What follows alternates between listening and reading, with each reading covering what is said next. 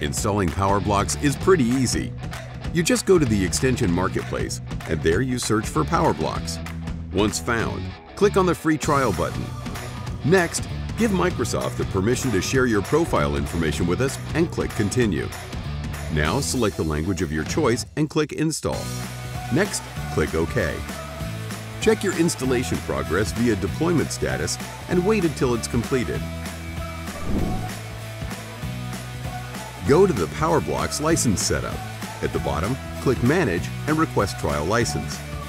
Now walk through the wizard. Click Next and fill in your company info. Click Next again. Allow that the Powerblox app makes a request to an external service, accept terms and conditions, and finish. One last step. Assign licenses to the Powerblox users.